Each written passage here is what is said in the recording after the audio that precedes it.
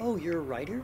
What have you published? Your parents are going to be offended. If you put this out there, you're going to get hurt. Hey, there's room for you on the couch. Why are you spending all this time on something that's not making you any money? What if you publish that and people don't like it? Haven't there already been a million other things on that topic? You don't want to miss 2-for-1 tequila shots. Working on this for 15 minutes a day isn't going to get you anywhere. Isn't that something you should talk about in therapy? What if this idea isn't really that good? Hey, when are you going to check out that new restaurant? You should probably do some more research. I don't know if you should get into hot button issues like that. That's not a real job, is it? Yo, you're missing the game. What you really need to be working on is, are you qualified to talk about this? You better edit that some more. Just hit snooze one more time. What do you have to say anyway? This TV show isn't going to watch itself. Oh, of course. Everybody and their mom has a podcast now.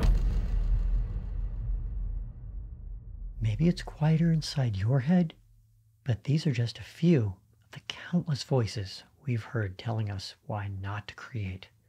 Not creating is simpler, safer. Nobody ever got hurt not creating. So if you want to stay the same comfortable you've always been, then don't create. If you want people to understand you and your priorities, then don't create.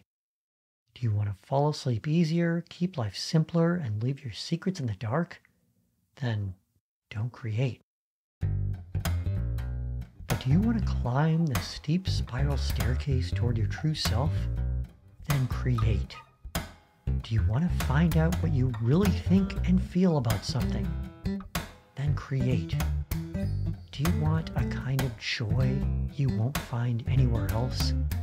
Then create. You want to create connections closer than blood relatives? Then create. A creative life is a harder one. Let's not candy coat it. Creating can and will get us criticized, hurt, and alienated.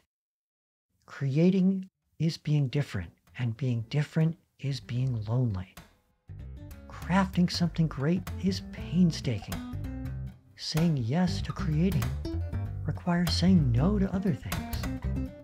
But a creative life is a fuller life, a life of motion and adventure and discovery. We can't wait to see you out there.